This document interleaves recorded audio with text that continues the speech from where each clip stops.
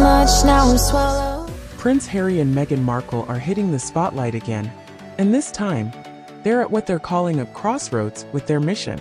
In a powerful video message, they brought the energy, urging the world to make a serious change in how we protect children online. And they didn't just post this on their socials.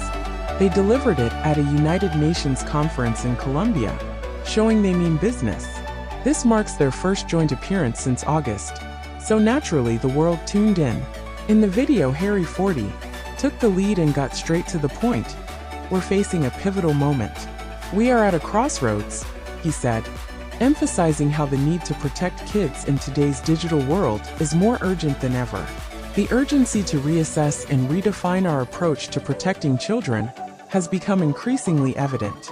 While the necessity has always been apparent, it's now time to translate that awareness into meaningful action. And this wasn't just talk. Harry was calling for real, tangible steps. Harry didn't hold back, speaking on how the digital world, while capable of developing protections, also brings a wave of risks, especially from individuals who take advantage of gaps in the current legal systems, which struggle to keep up with the digital age. It's not just about recognizing these issues, it's about doing something about it.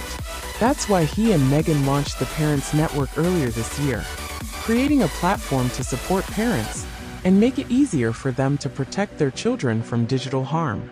And just when you thought the passion couldn't get any higher, Meghan, 43, jumped in, taking her husband's hand and backing him up with a nod. "My husband and I recognize that today's reality is marked by greater connectivity and advanced technology, which of course has many positives," she said.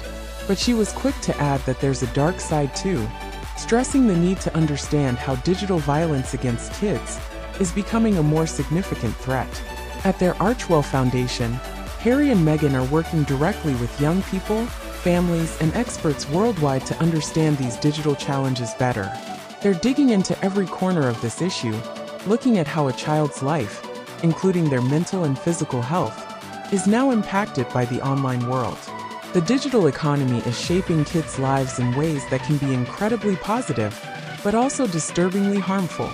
Harry and Meghan have been fierce advocates for online safety, especially for kids, and this recent appearance reinforces just how committed they are. Their message isn't just about recognizing a problem. They're pushing for global action and showing that protecting children in the digital age is at the core of their mission.